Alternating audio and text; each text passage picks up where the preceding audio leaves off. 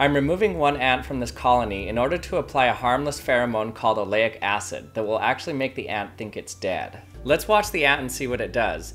Ants have a specific place in their colony called a graveyard. After an ant naturally dies, they emit a pheromone called oleic acid after around 2 days, and the other ants bring it over to the graveyard after they smell it. So let's see what happens to this ant. Looks like he may be volunteering to go into the graveyard. It's interesting. It looks like he thinks that he needs to be over in the graveyard area. His chemical senses are telling him to bring the dead thing over to the graveyard, but it's on him. So there he is again. He really just wants to hang out in this graveyard area.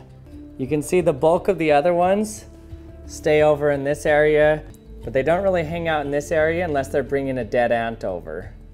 She eventually cleaned herself off and then joined the normal society again.